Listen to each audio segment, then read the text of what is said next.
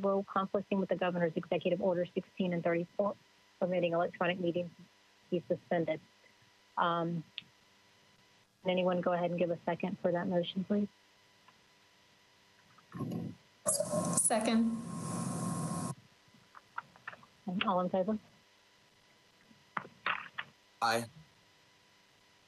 Thank you. Aye. We're going to just...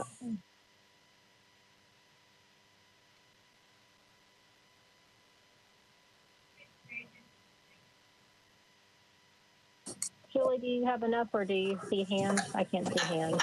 I don't see hands. If we could do Going to do a roll call? procedurally, I think, we're supposed to do a roll call. So I can do that because since I can see everybody, I did hear from Brady and Rajiv, and then obviously Claire, Brian. Yeah, accept them. Thank you. And then Amna. Can Dr. Hildreth? I'm here.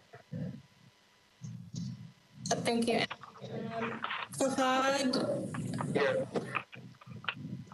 Dr. Hildreth? Yes, I'm here. And Dr. Kelly? That's here. Thank you.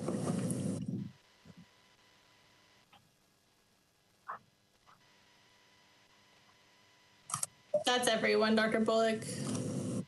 Okay, thank you. Do we have any, looks like we just need to review the minutes from the last meeting and do an approval of the minutes. Claire, do you want to go ahead and do that?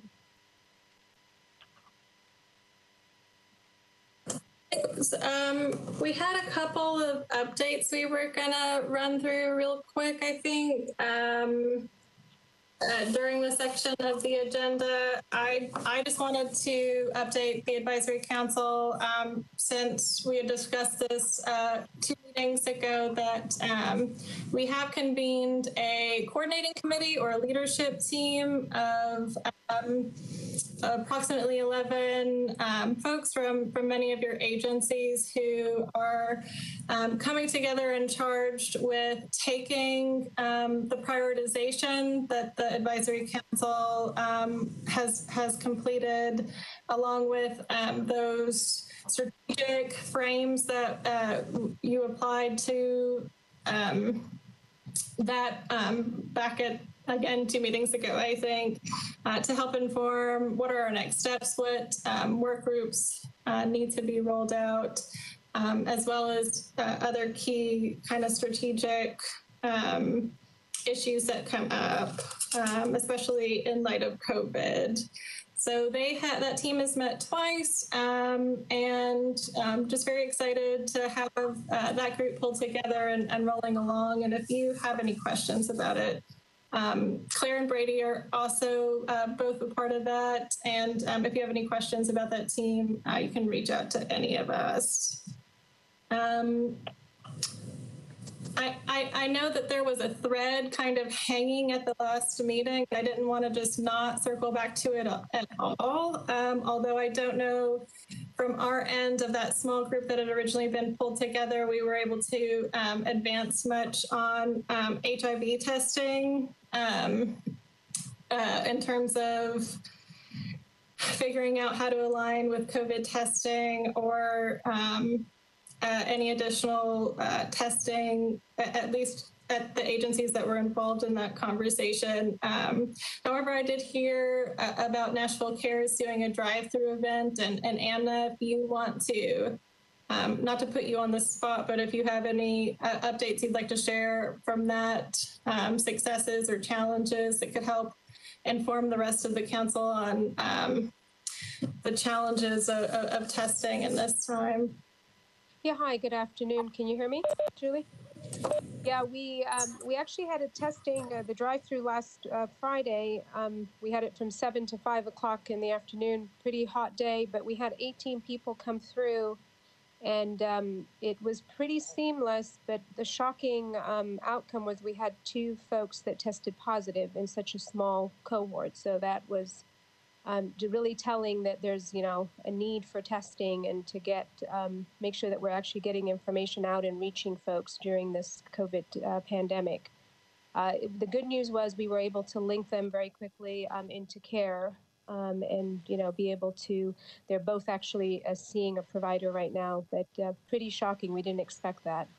And so we're going to be looking to do one each month, I think, and trying to really market and promote it as much as possible. I think one of the challenges was just really being able to promote it and get more people to come to the testing event is, I think, one of the things that kind of lessons learned looking back is to start to promote it earlier and at different platforms in different places. So I think that, any way that we at the table can help promote it too. I have the EHE newsletter. I had found out from Dr. Link about that event, and I promoted it through there. But I know that other folks in this space have, a bigger reach too. Maybe cross promotion would be helpful to you. I'd be happy to do some of that. Yeah, that would be really great. Yep. And we're still doing kind of also a couple with that is the home kits, sending out the testing kits to folks and kind of doing the counseling piece via phone to really help them, support them as they administer the test. And we've also identified some positives through the home testing too. So it's it kind of speaks to the importance of really making sure that we continue testing in the community. But thank you, Julie. Thank you, Anna. Claire, did you want to go next or have Brady go next? Let's hear what Brady has to say. I'll go after him. Hey, everyone. My name is Brady Edscorn Morris. I am a member of the HIV modernization movement. This is an organization that began last year to try to get the HIV criminalization laws in the state of Tennessee changed to reflect science. I don't know how familiar everyone is with that structure, but the state of Tennessee is one of 32 states that has an HIV-specific statute on the books to prosecute those of us living with HIV for non-disclosure. These laws, to begin with, are just bad public health policy. But these laws, in effect, actually do a lot more harm than good. The modernization movement, last year, we were able to write a bill and present it to our state legislature. Representative Clemens was the sponsor on the representative side. And we were trucking along, getting a lot of movement.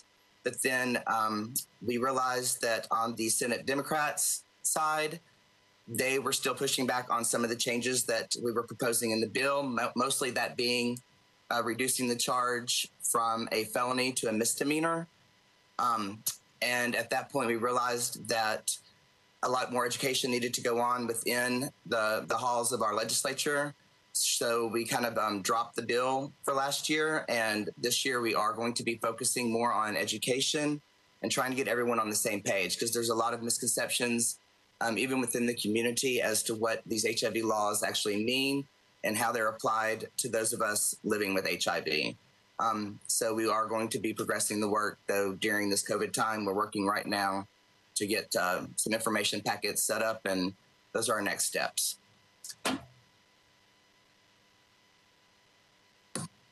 Awesome. Thanks, Brady. I'll do a quick update here. I think most of you probably know me already.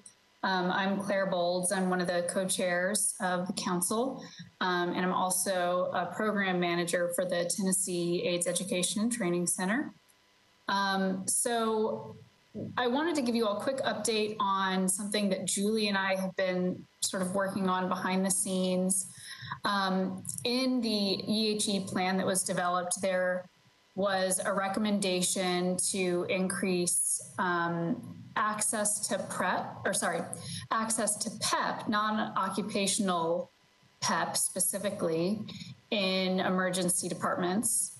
And we thought this might be a little bit low-hanging fruit, something that we could sort of work on, or at least begin exploring, and not take up a lot of the council's time with it. So we had a really productive call with stakeholders from the Sexual Assault Center, Vanderbilt, the student health providers there, Nashville General, and the Metro Police Department. So both hospitals, and sorry, to be clear, at Vanderbilt, there are providers at the hospital that specifically also work with the student population. So both hospitals offer PEP initiation and include a 3-day supply of the medication to people who present needing in PEP. And they're either referred to the Walgreens Specialty Pharmacy or the Vanderbilt Pharmacy. They did talk about a lot of barriers to PEP use or PEP initiation. And one of the surprising things to me is that a lot of patients were really put off by the 28-day commitment to taking PEP. So that was a little bit interesting. Also, of course, a barrier that we always hear about is payment. So out of pocket, it's really expensive. TennCare is difficult to work with. If somebody has insurance, there's often a pretty high copay, or it's kind of complicated to get assistance for the copay. And some people really don't want to utilize their insurance, especially this was an issue with the Vanderbilt provider that we spoke with. A lot of the students at Vanderbilt are still on their parents' insurance, and they don't want the EOB to go to their parents or sometimes even their partner. And then a lot of people didn't seem to, they seemed sort of aware of the manufacturer program for PEP. Excuse me. But the paperwork was an issue. And also there was an issue that for people who don't want to use their insurance, they really have to use their insurance. If they have it available, there's no option to sort of waive it.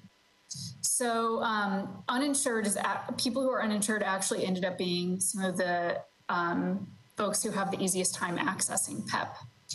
So we've started thinking about ways that we can address some of these barriers. I was really impressed to hear everyone on the call talking about how they really do make PEP a priority and really offer it to anybody that they think might benefit from it. So I was really happy to hear that. So it's really these barriers that I think we need to focus on. And one solution that we came up with, and we are very open to hearing other people's suggestions, but Music City Prep has said that they are able to provide PEP, and there aren't a lot of strings attached really. So if somebody has insurance, but they don't want to use their insurance, that's okay. They can work with them to get free PEP, no matter what their sort of insurance situation is. So, and they're also able to do telehealth and, potentially sort of have a no contact situation when prescribing the PEP to somebody. So, of course, people would still need to access the medication itself. They would need to go somewhere to get that. So transportation might be a barrier for some folks still. But that's sort of the broad view. There's still some work to be done on this, and I'm happy to hear if anybody else has suggestions for avenues that we should explore. Hey, Claire, this is Sean. I think that's a terrific development with Music City Prep. You know what regimen they'd be able to provide? Is it Truvada, dolutegravir, Truvada, raltegravir? I did not ask that. I can find out.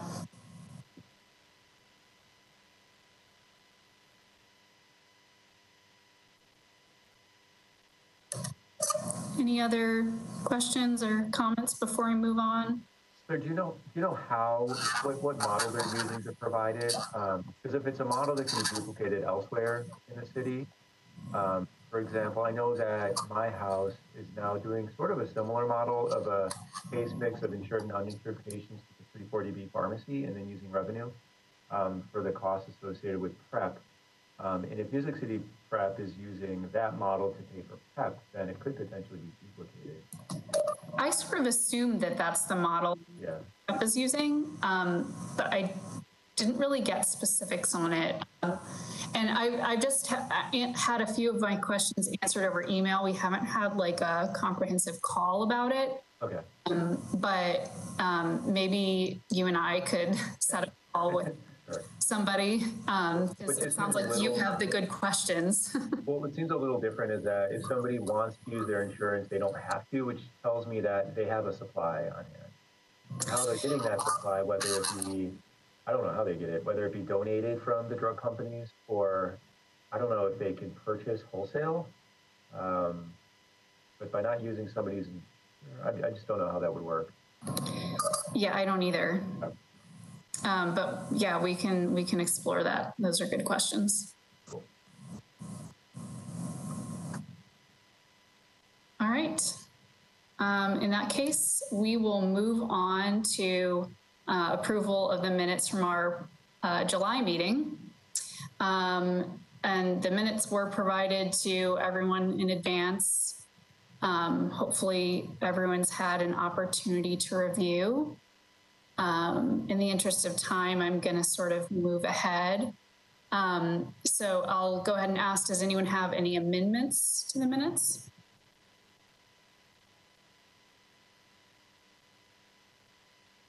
Okay. Would someone make a motion to approve? Brian, motions? Any seconds? A second. All right, all in favor? Aye. We got two. All right, I just see two people voting. Okay, I think we need a couple more. Aye. It's Dr. Hildreth. All right. Aye, this is Amna. Okay, I think that's probably enough, right, Julie? Do we need to be unanimous? I don't know. I don't think so. And actually, I need to go back and look at Robert's rules because I don't know that we have to vote on minutes technically, but that might be in our in the council's bylaws. So let me do the math here. 1, 2, 3, 4. Amna, Dr. Hildreth. I think we need. Well, that's more than half a quorum. Yes, we're good. All right, great. I will toss it back to you, Dr. Bullock.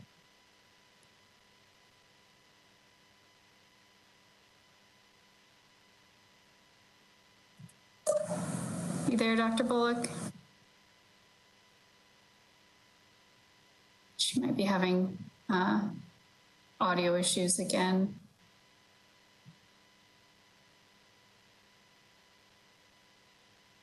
Can you guys hear me? We got you now. Okay, that's very strange. I'm on my phone, but it's going through my computer. I'm not really sure. Anyway, so you can hear me.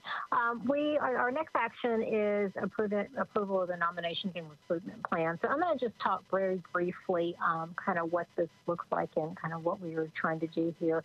So when this council was formed, the drafting of the nominations and recruitment plan was delegated to the equity work group, as inclusion equity metrics are part of that charge to that total work group. The nominations and recruitment plan was sent with the rest of the council's documents last week through your email.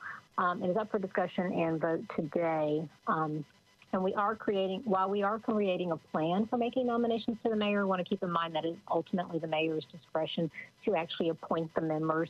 So I'm going to take just a few minutes and go through some of the highlights in the nominations and recruitment plan and just kind of do a few quick reminders about what this looks like. The advisory council obviously should have a minimum of 13 people, a maximum of 25 that are appointed by the mayor. Initially, the council was appointed with rolling terms. Subsequent terms from here on out, as they are nominated, will be in 3-year increments. Candidates to fill the vacancies in the advisory council membership shall be nominated by the advisory council and recommended by the mayor. Nominations must be based on a recruitment plan developed by us. So just going through some of the composition of this. Also remembering that a quorum for approving decisions made by the Advisory Council shall consist of the majority of the currently filled positions of the Advisory Council, and that they members shall serve without compensation. So I'm just going to go and just do a few reminders. This is the plan from the nominations and recruitment plan. Just kind of go through some of the objectives. This document was sent out as well, so this is just kind of a high overview. Wanted to talk about how the council membership defined radical inclusion. Pretty extensive definition. Really want to boil down to radical inclusion means creating a space where diverse and democratic groups of viewpoints informs our discussions and our decisions. Want to make sure that the membership on the council should represent many diverse sectors, skill sets, and following the guidance is offered with respect to council membership, demographic sectors, and skill sets. In terms of the demographics, we want to make sure that at the minimum of 65% of the council should reflect the health disparities of Nashville's HIV-positive population, including members who are Black or African American, other communities of color, including those who are Hispanic or Latino. Membership should be inclusive and not excessively dominated by either males or females, and membership should be inclusive of persons who are LGBTQ and should include intersections of those communities, including but not limited to Black trans women, Black males having sex with males under 35. Membership should be non-discriminatory based on gender identity or expression.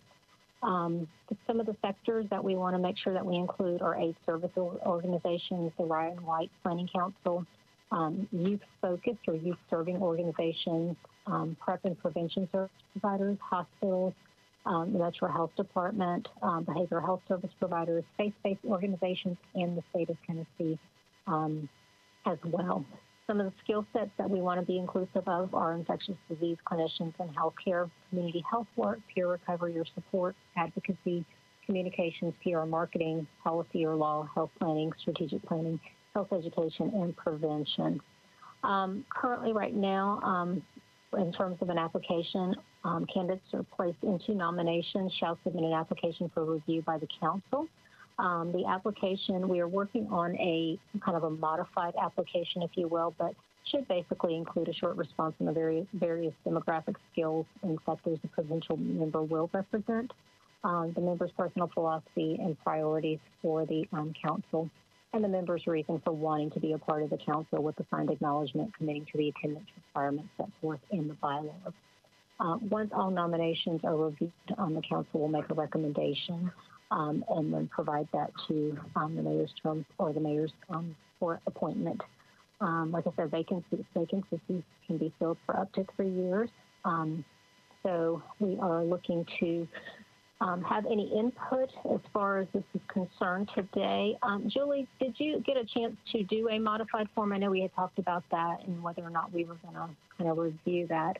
So I don't know if that got sent out as well. I did. I sent it out yesterday. It's pretty straight. Okay. Can you all see it pulled up here?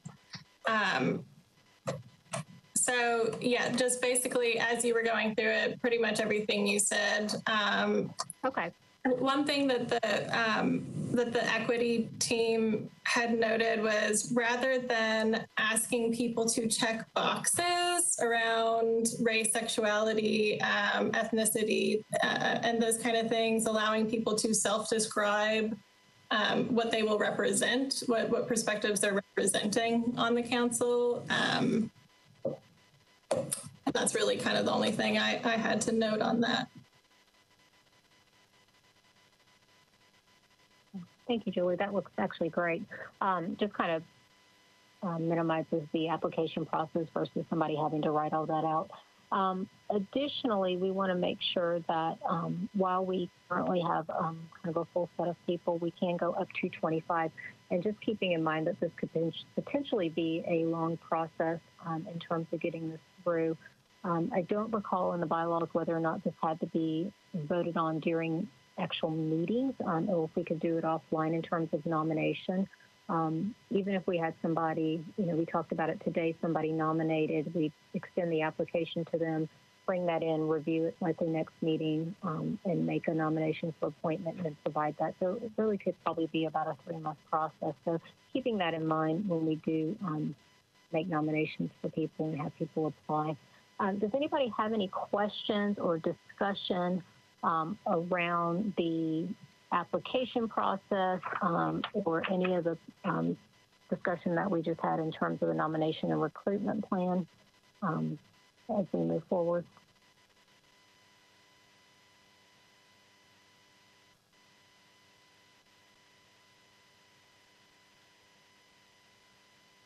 No discussion, suggestions?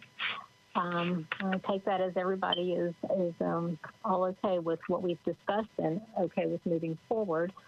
With that being said, we'll go ahead and make a motion, or have somebody make a motion for a vote for this plan going forward.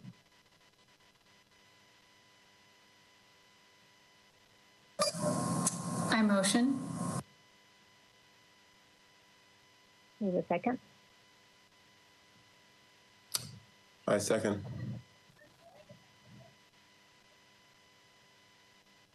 All in favor? Aye.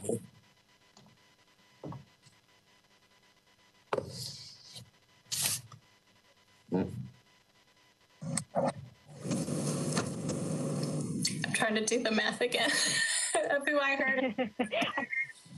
I think we're giving you just a few minutes. So I've got Claire as making the motion, Dr. Hildreth seconding, Brady, Rajiv, Brian, did you vote to approve? Did you raise your hand?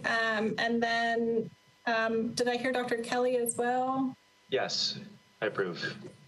Anyone else want to voice here? I think that's more than half. Julie? Yes, Emma. Thank you, Emma. More than half of quorum, more of half of it.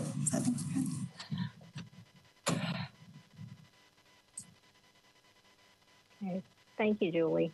As we move forward in the agenda, also just want to, if there are any potential nominations today, we can go ahead and take those and then reach out if anybody has any, or if anybody wants to send Julie an email after this, as we do have some positions that are expiring, but we do have some flexibility in increasing that even before those expire, even if they choose to extend. So I'll just open it up if anybody has anything. If not, we can send those to Julie after.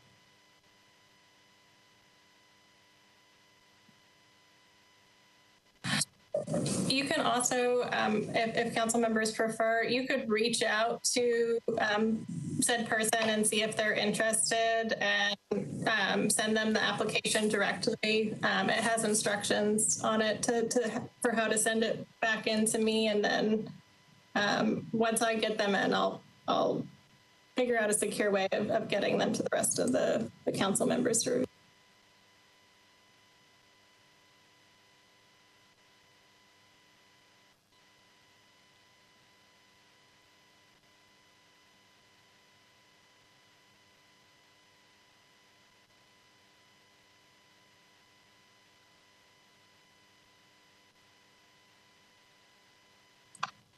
I guess hearing nothing else on that, or I think we're okay to move on. My update from the previous advisory council meeting, we talked about how are we aligning under this EHE umbrella, and what is an opportunity to communicate to the public under this umbrella of EHE, building towards, I think, building some groundwork and foundation for later communications campaigns, which I know is in the implementation plan for EHE, but a lot of those are very expensive and ambitious. And, this would start to provide some of that framework, or at least that's the idea. So there was some conversation around that at the previous meeting. I think there was a lot of agreement among the council members that it was important to do that. So this was something that was brought to the leadership team at their last meeting to, briefly talk through thinking of World AIDS Day as an opportunity for a launch of something that would be ongoing. What of the 5 priority areas from the council to move forward with, and overwhelmingly stigma was advanced by that group as addressing and reducing stigma of persons living with HIV, which was one of the council's top 5 priorities, was moved forward as what to address through this communication. Of course, that is very large, and there's a lot of opportunities for stigma, so we had to break that down a little bit. So we talked through long-term, what impacts do we want to see, what behavior changes do we want, and really, what knowledge is going to lead to those behavior changes. Decided on a theme of let's talk about it for World AIDS Day 2020. And the idea that came out of that group was, even just talking about experiences of a person living with HIV in 2020 compared to what a person's perceptions might, be of HIV, which is, probably in a lot of cases really dated. But that, this is not something so unspeakable that we can't talk about it, because not talking about it is, in fact, stigmatizing. So this is just a one-pager that I sent out, kind of threw together for you all to look at. Want to pull together a team from the leadership team. There were several volunteers to be a part of that team to start planning World AIDS Day events, virtual events, really around that theme of talking about it, moving into 2021, continuing to promote different opportunities for engaging with different sectors, including community members, people living with HIV themselves, providers, and policymakers and community leaders, particularly faith leaders. And I think from what Reverend Sanders communicated in our previous meeting was, we know that there are people who are in the community who have the trust of the community. And if this first initiative is really to build the bridge to the people who have the trust and get their support and understanding, then that will set us up for the next phase of, really getting to the populations that are most at risk. So the asks to the advisory council today, one is always for feedback. If you have any thoughts on this in general, to participate as able in World AIDS Day events. I know that a lot of organizations have their own events, but we will be happy to cross promote and as able, just as we kind of formulate what the plan is for this as participants, panelists, speakers. And then if you have agency staff who you want to be a part of the planning team, please just have them reach out to me, or you can make that connection. Any discussion or thoughts on this? And Claire, both a part of that team too, so if you all want to jump in and share anything about how this came together. So are we thinking about doing an event ourselves, or hosting an event, or are we more like providing support to other groups that are doing the event? Yeah, so the idea is to, under the EHE umbrella, create our own events, but then additionally promote other events happening in the community. that organizations are planning. And if organizations want to kind of do joint events too, if it's, EHE and Metro Public Health Department, for example, or EHE and Nashville Cares, that's totally possible too. I do think this ties in well with what Brady spoke about earlier with modernization of HIV laws. And Julie, I think it was you that I was talking to the other day, and you said really talking to members of the legislature is one thing and it's important, but almost more important is getting the word out in the community about things like U=U that sort of decrease stigma within the Nashville community and get the constituents on board with changing these laws.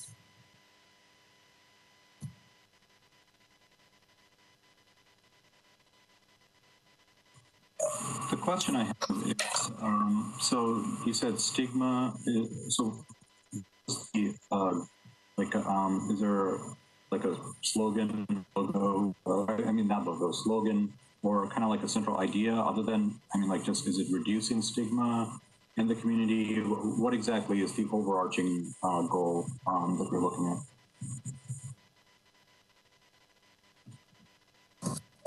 So I think the overall goal is, with the ultimate goal is, yes, decreasing stigma, but I think the means that we're using to get there is just through increasing conversations in the community about what it's like to have HIV in 2020. And I think there are a lot of people out there who really still think of HIV like we're living in the Dallas Buyers Club world, and really haven't updated their knowledge since then.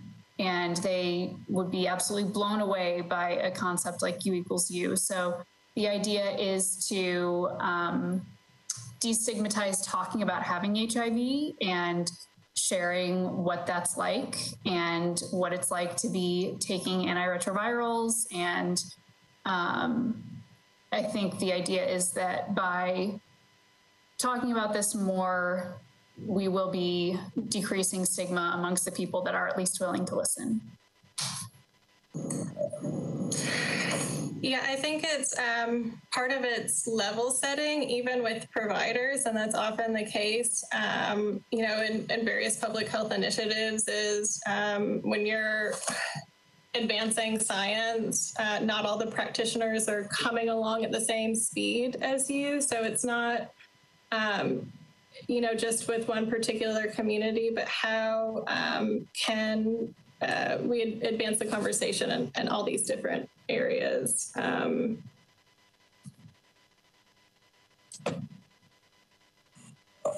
it's like, I'm just kind of like, I read through this, but again, it was like, for me, it's like, at the end of the day, who's our audience? Is it the community itself? Is it specific stakeholders, or is it going to be like specific events are going to be focused to one particular group, or, so what's kind of like, who's our audience in this? Yeah, so the leadership team actually segmented this out into 4 different audience groups. So each event would be targeted to that specific audience group. Policymakers and community leaders, if you're following along in here, they're kind of, we also call these lay people. Community members that aren't directly impacted in any way as a stakeholder, but who have an opportunity to either intentionally or unintentionally through their words and actions stigmatize someone else.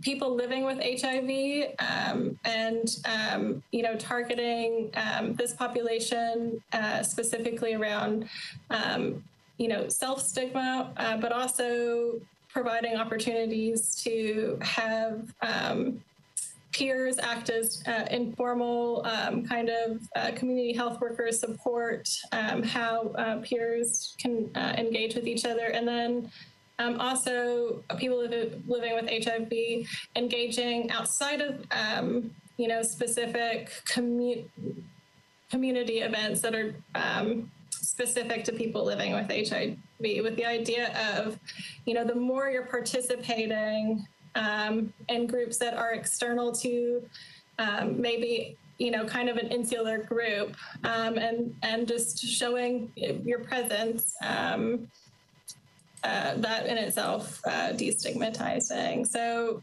this is kind of the behavior change that we're seeking to move, but it's through kind of just this process of sharing knowledge and support.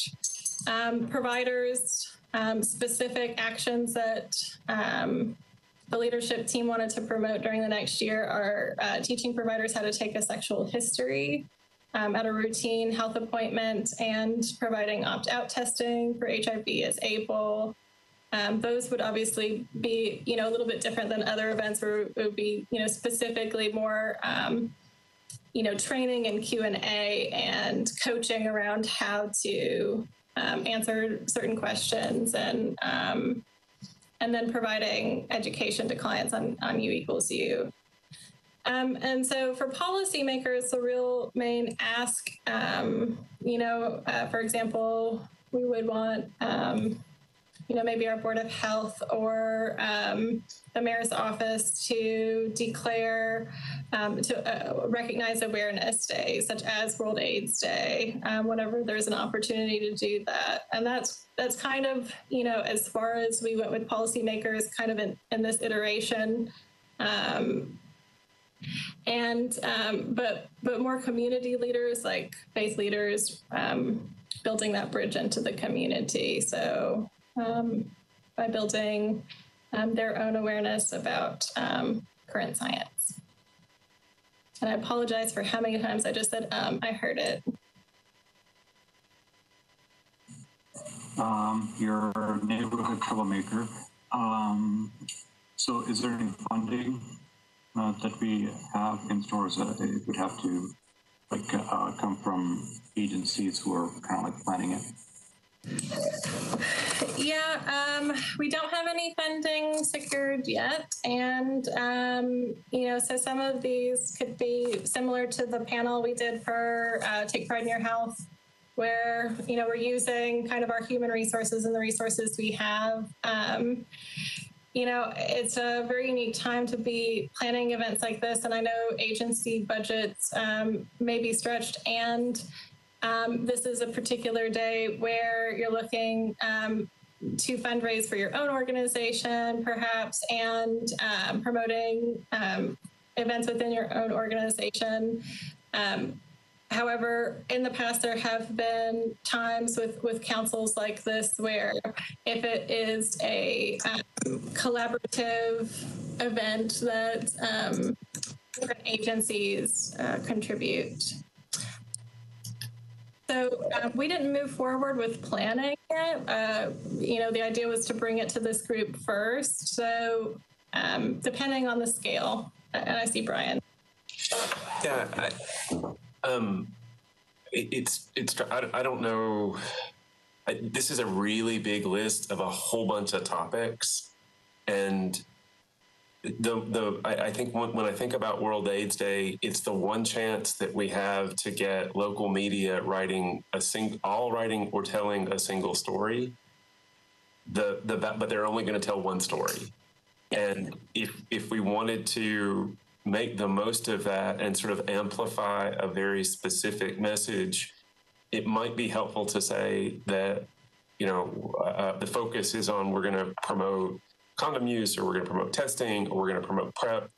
But I feel like there's only one story that gets told in each media organization. And to the extent that we really want to focus on something, maybe we want to be intentional about choosing that theme and seeing how we can reinforce that theme, working collectively, so that we really do have a much bigger, again, if all of the stories are saying the same thing this year, we might have an outsized impact versus lots of different stories that to say different things, and it just gets kind of lost.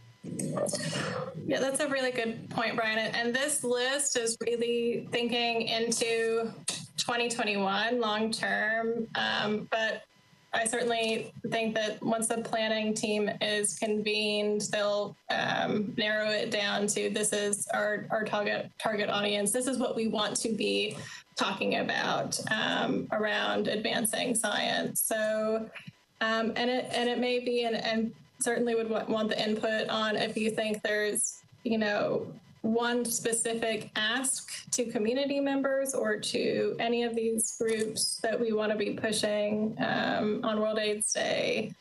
We'd love to. This is Amna. I agree with Brian to have one focus, especially during the time of COVID when there's a few issues that are going on that are concerning. The issue is getting people to know their HIV status and getting tested during a time of COVID is critical.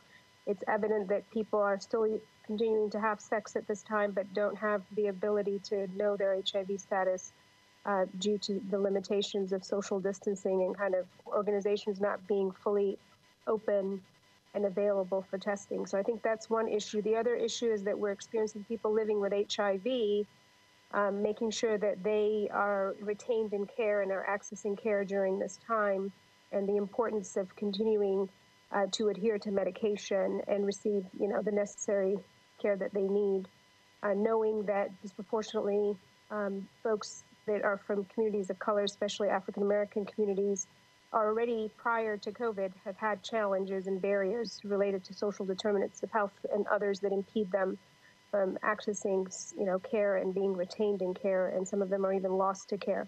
So I think that as we start to think about kind of a COVID era that we're trying to look at World AIDS Day, we do need to be impactful and really be able to focus and hone in into, you know, one or two things that kind of really we can all come together and decide what it is for our community versus kind of having a long list that really, to Brian's points, dilutes our message and is not impactful and effective.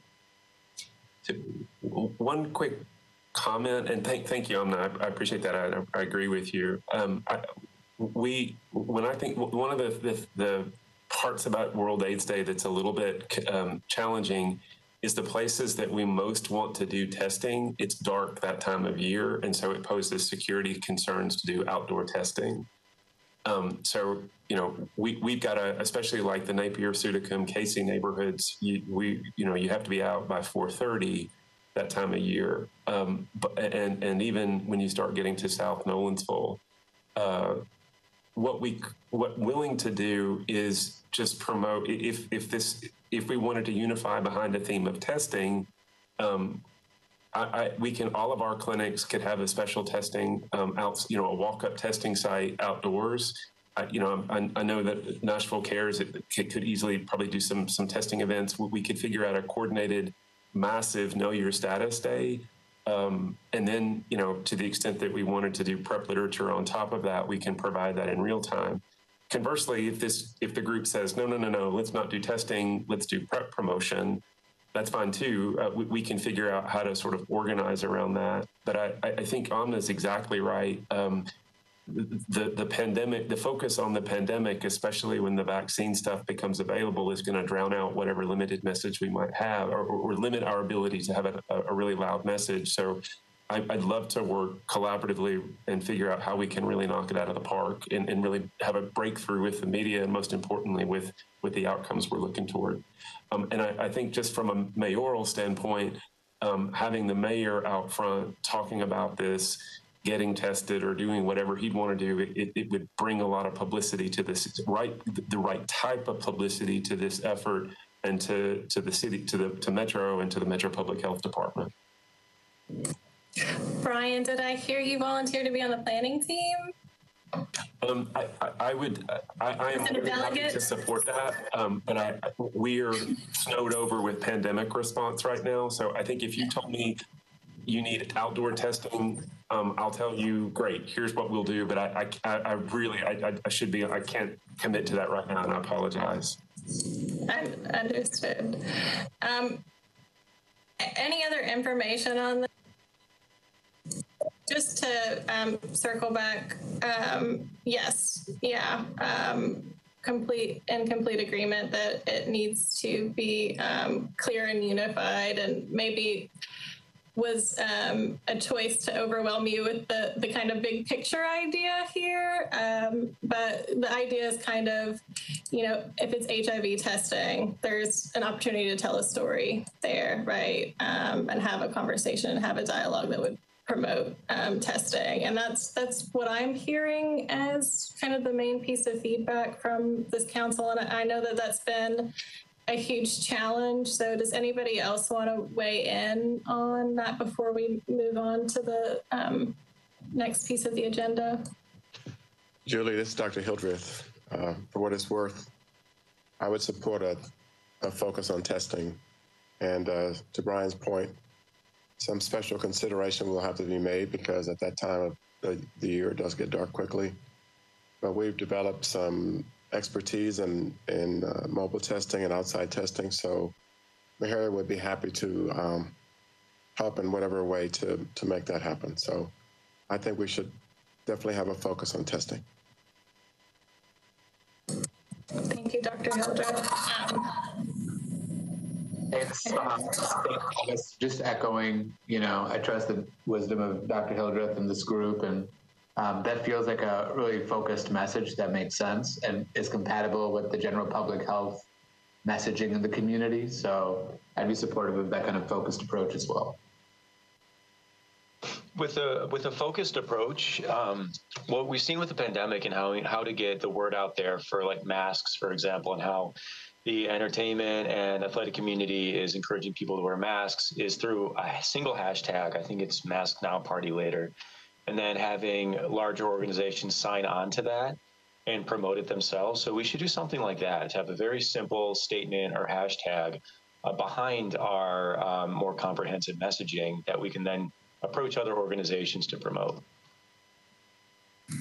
So I was going to ask this later because I was just going to ask this at the end when we had announcements, but since we are talking so much about World AIDS Day right now, I'm wondering if anybody on the call would like to share any World AIDS Day programs that they already have sort of in progress.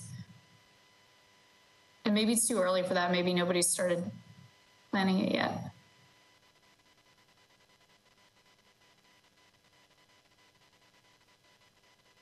Nope. Okay, never mind then.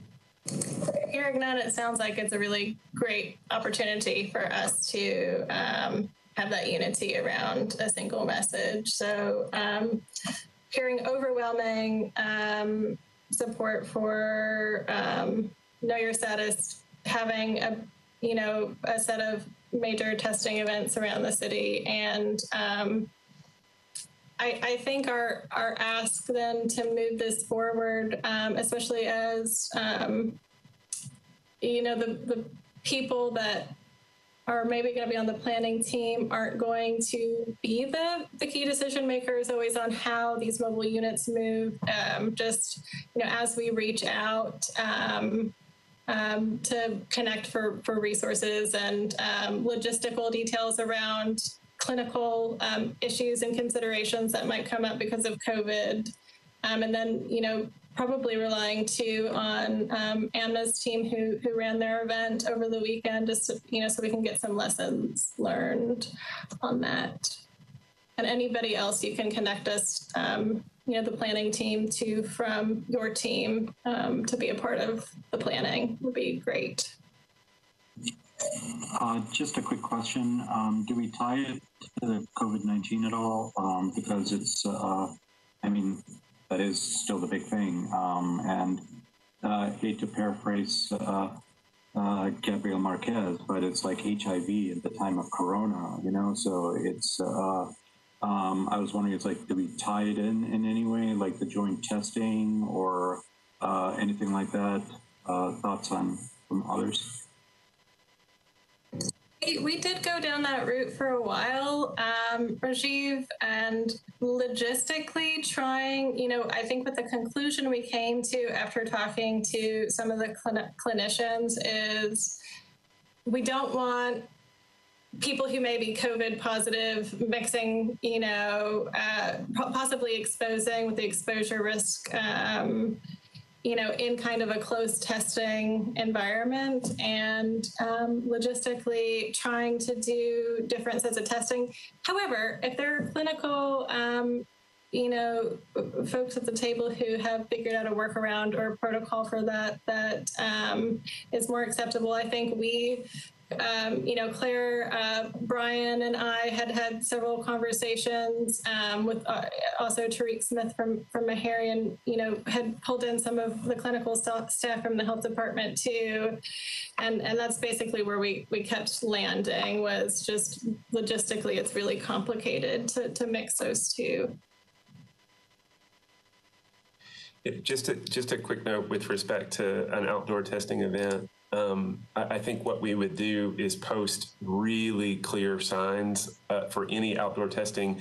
This is not a place to get COVID testing, because right now there are lots of pop-up COVID testing events around, and when you see people in the moon suits or whatever, you just assume that's what it is. So we would have to be exceedingly cautious this year and post things really carefully, and make it clear that we're not doing that, so that we're not attracting folks who are interested in the COVID test but remain very focused.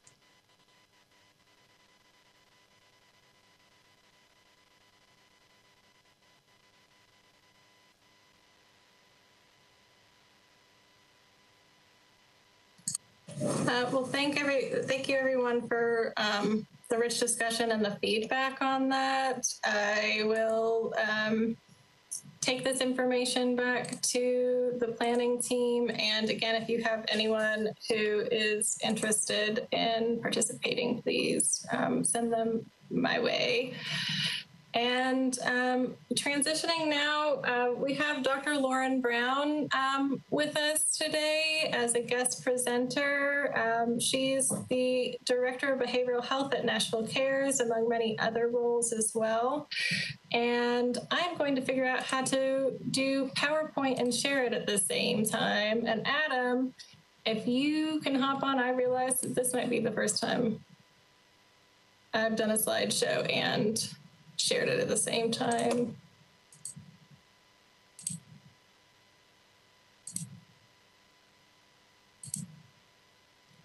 I just remembered he cannot speak. Never mind. We're just gonna, that works, okay. You all can see it? Okay.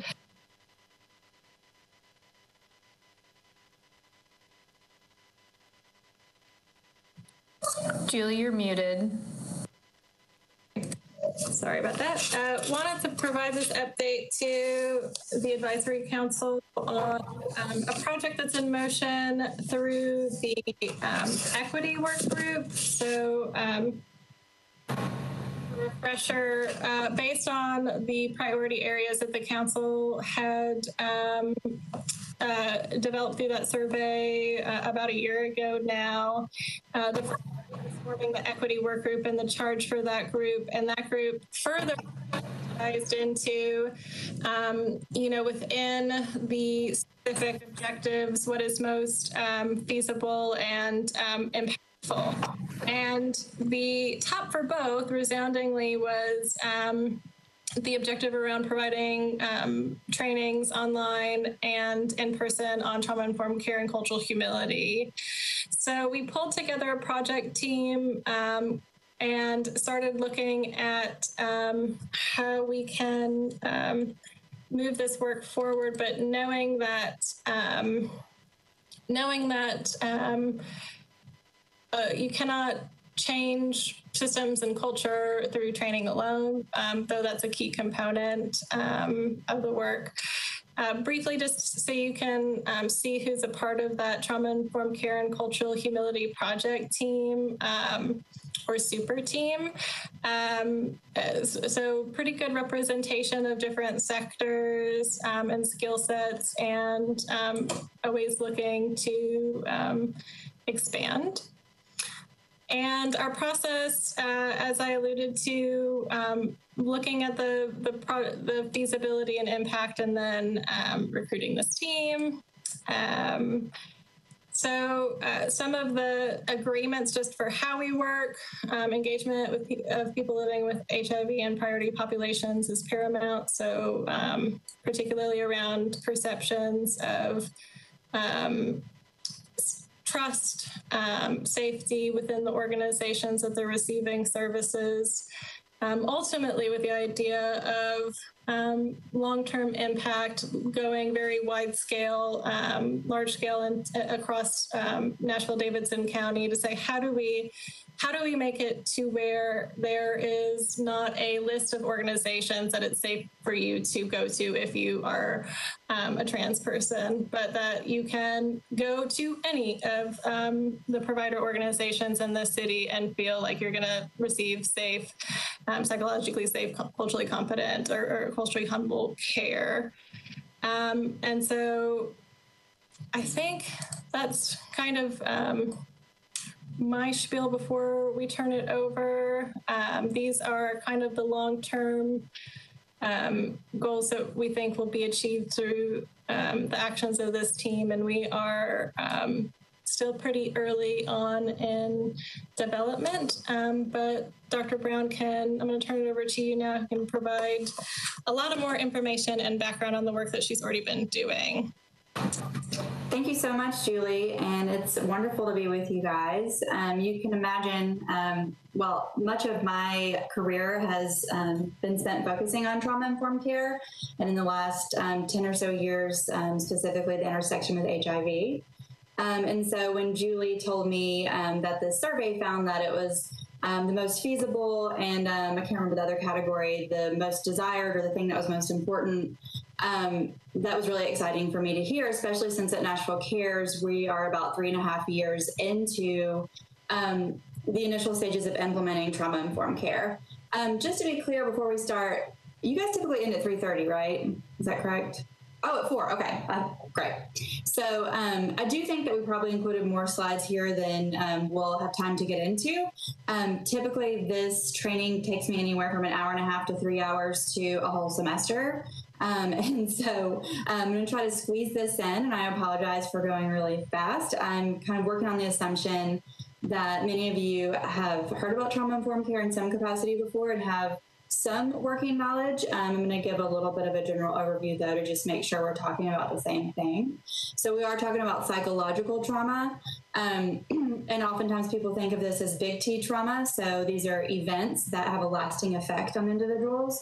It can be from a natural situation. It could be of human design, intimate partner violence, sexual molestation. It could be primary, secondary, or vicarious. It could be compounded what we call little T trauma, something that occurs repeatedly that mimics the same effects. Ultimately, it's not the event themselves that we are interested in necessarily, it's the impact of the event.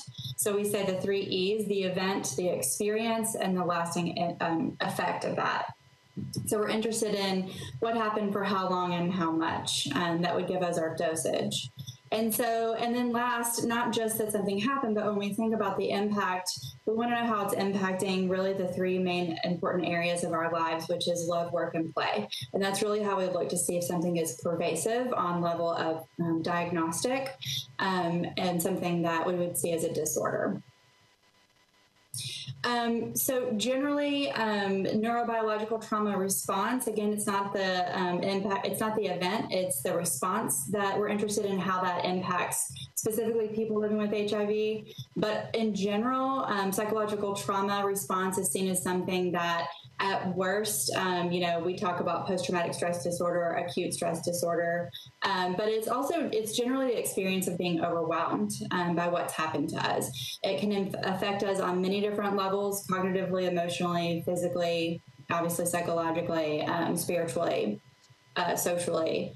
And quite often this impacts our everything about our physiology, but also our sense of memory, our ability to, our sense of volition, to have agency to take action for our lives, which obviously can impact our health-seeking behaviors.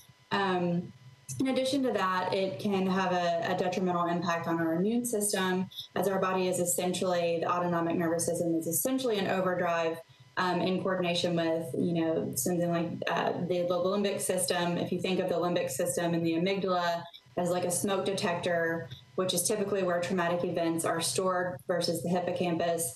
And if you have memory stored there, they're implicit, they're not accessible. It's not something that often we can explain in your traditional cognitive behavioral therapy. Quite often it's something that we have a sense of alexithymia and the inability to really put words to our experiences. So as you can imagine, this shows up in behavioral health or just in health sectors in general as something that's really confusing for people who haven't been exposed to what trauma is and the need to be trauma informed. So why are we talking about it with HIV? Well, because it occurs at such a high prevalence that it's not even considered a comorbidity, it's considered a syndemic. So they're so inextricably connected that you cannot pull them apart. So for example, 70% of people living with HIV will have 2 traumatic experiences in their lives. This is 20 times more than general population samples. About 47% of those, I've seen this go all the way up to about 76%, will develop PTSD symptoms. Again, compare that to general population samples of about 6%. This is actually higher than veterans as well. And then I have some information here about types of trauma. I generally have historically worked on intimate partner violence, but now I'm looking more specific to cumulative impact of multiple traumas, HIV-specific typology. Okay, go ahead. So how does this syndemic work? Well, the mechanisms really reinforcing it, they're complex. They're multi-directional so that increased traumatic exposure increases the likelihood for HIV transmission or acquisition, and living with HIV increases the likelihood for increased trauma. I'm trying to move my screen so I can see the whole slide. There we go. So, and then in addition to that, just as the general mechanism, think about HIV-specific trauma. So diagnosis itself, the events surrounding diagnosis, long-term associated threat to life, and then also living with stigmatization, which can be different based upon different communities, different geographies, et cetera. Some explanations are that, as I said, traumatic experiences are cumulative, they're synergistic.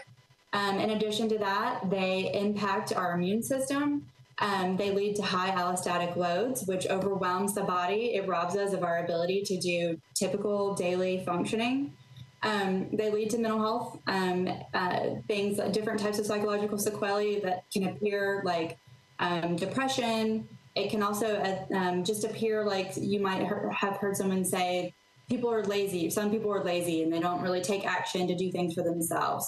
And so it can give us a sense of avolition that really can just mimic that someone's disinterested or not motivated in their care. But in addition to that, we know that people will try many things to cope, to have a sense of balance, and this can lead to substance misuse.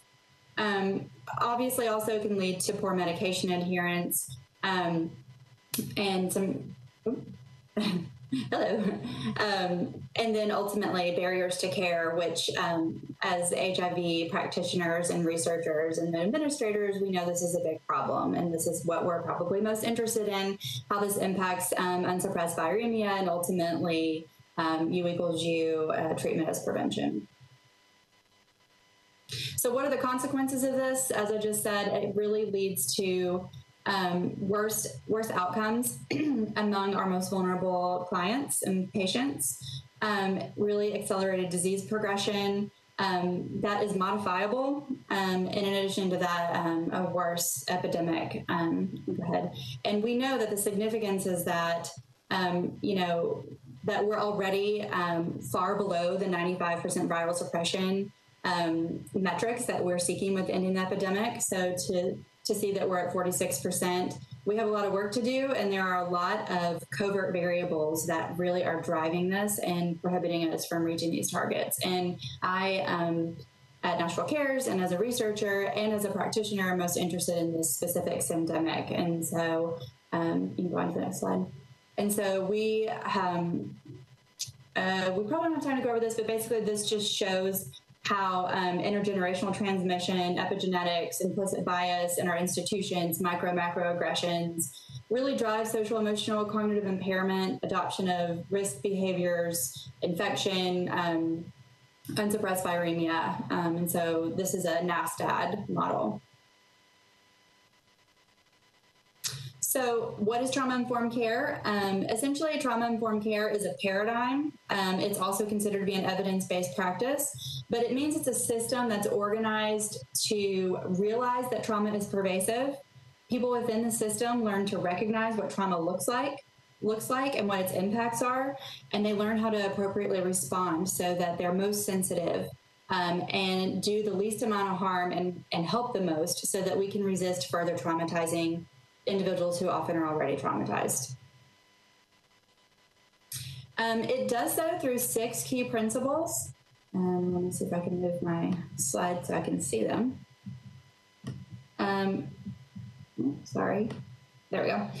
So as Julie mentioned, safety is really critical, and these are all really interdependent, and that's also the focal point of a lot of my research, specifically how this last one, cultural, historical, gender issues. I am really getting into the weeds of this. This was newly added in 2014. I'm interested in how a principle, first of all, is called an issue. So we're really looking to operationalize that and understand specifically the role of ethnic and racial equity and how it really impedes us and mediates all these other principles that are listed here. And then on the left, these are the domains that we have to work in if we are going to actually uphold these principles. And a lot of institutions heavily focus on training and workforce development, screening and assessment, and then just kind of overlook these really important progress monitoring, evaluation.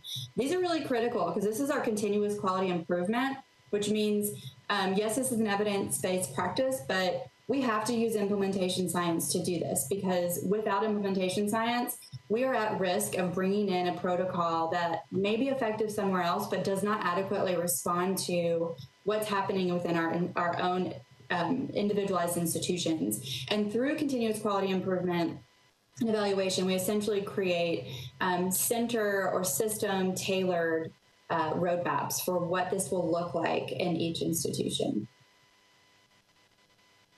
So what we've done locally, given that we have about 3.5 years in our longitudinal study to implement trauma-informed care and develop an intervention as part of this, well, we found really high levels of adverse childhood experiences. So about 66% had 4 or more adverse childhood experiences. To compare, I think it's about 14 to 16% in the general population that have that high. We also found that of those with 4 or more adverse childhood experiences who were in our study, 64% met the provisional diagnosis of post-traumatic stress disorder. We found that certain trauma exposures predicted post-traumatic stress disorder among our patients, our clients, and those were just a few of them here. There were several, for example, cumulative impact of multiple.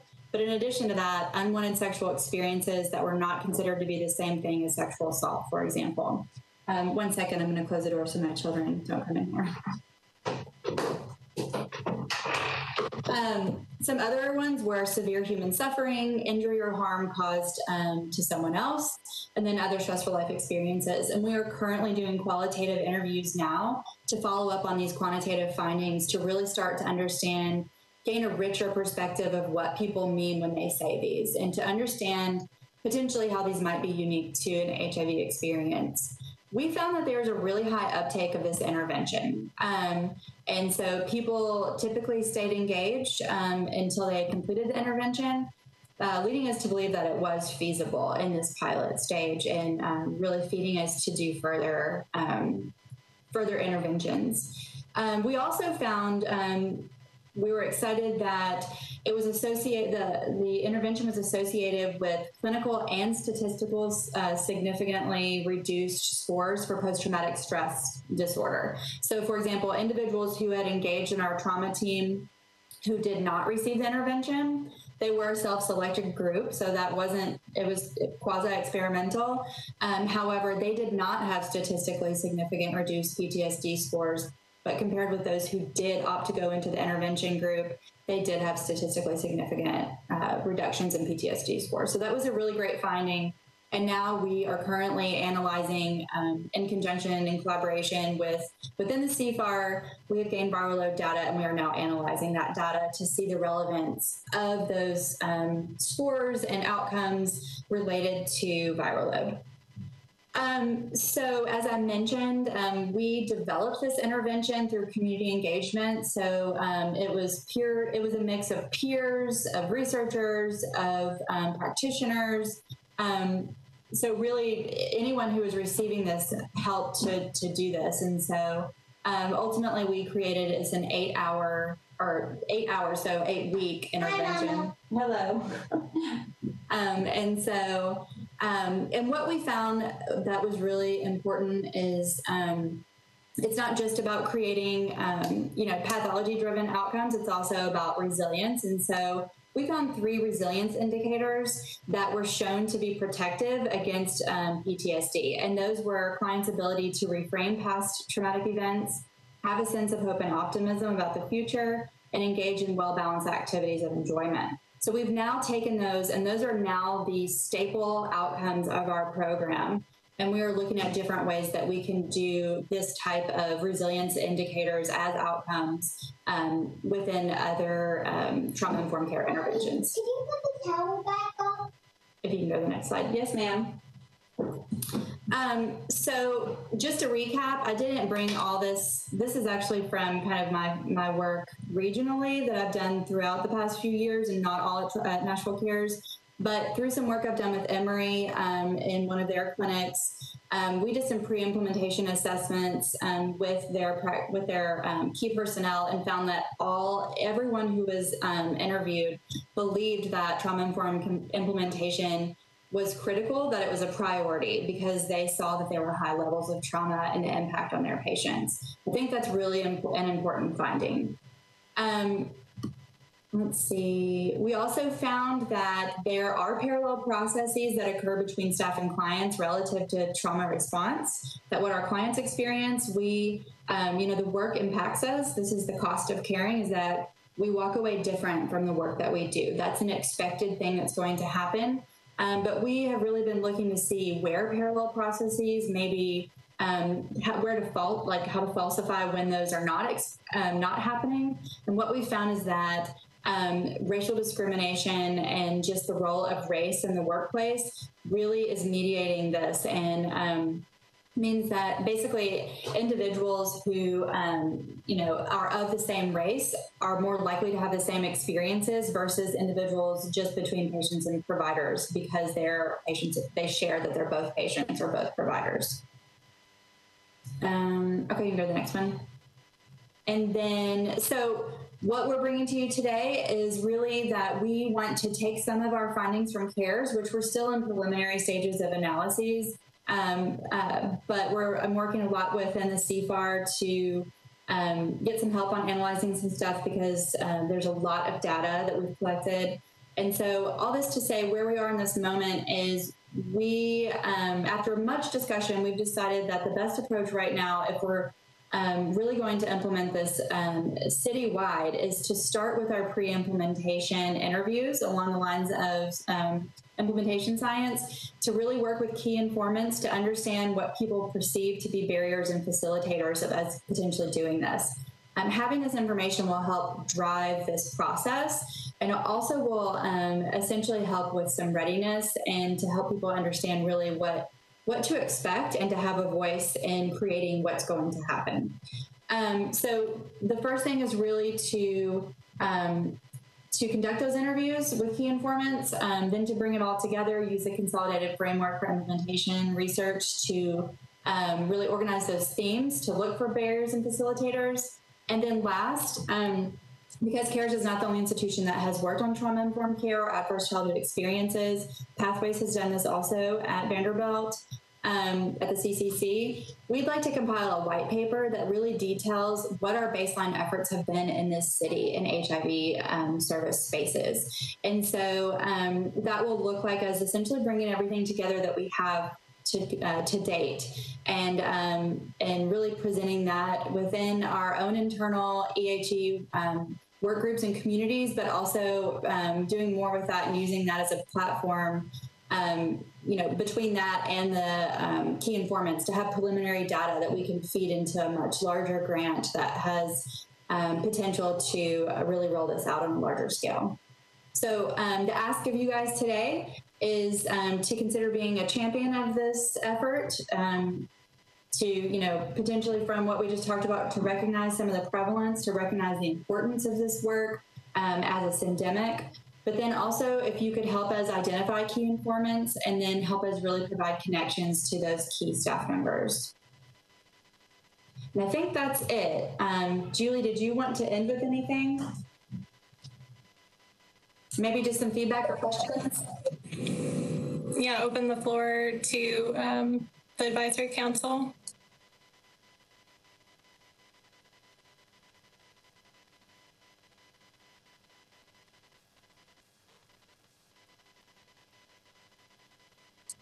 So I think one thing that we're definitely going to be circling back to advisory council members on is for those key informant interviews, once, one for feedback on who those should be, but anytime we need to make a direct connection to somebody in your organization, I think Lauren mentioned that those will happen at multiple levels of staff within the organization, and just helping to identify and facilitate those connections.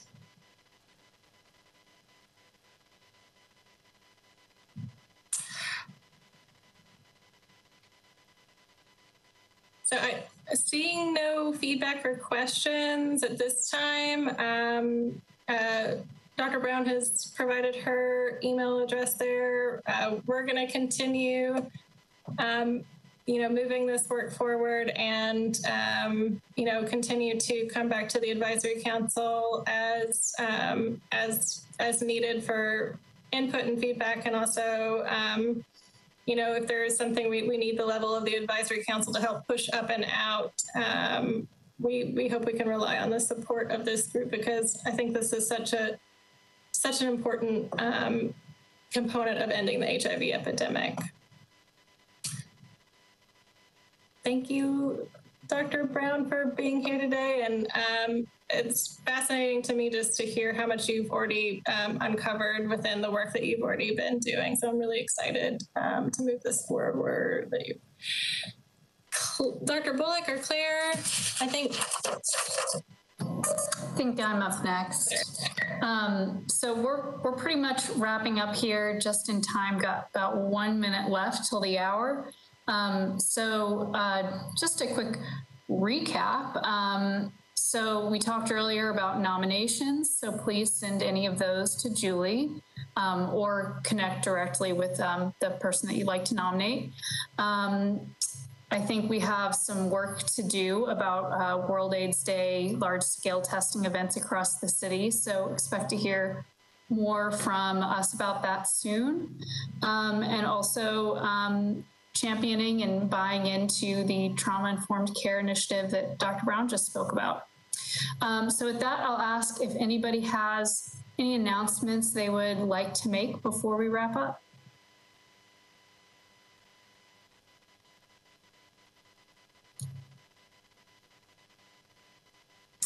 All right. In that case, our next meeting is currently scheduled for November 19th from 2:30 to 4. It says location TBD. I guess we don't really know yet whether we're going to be meeting in person or virtually. So we'll keep you posted on that. All right. Thank you. Thank you very much, everybody. Have a great afternoon. Thanks, everyone.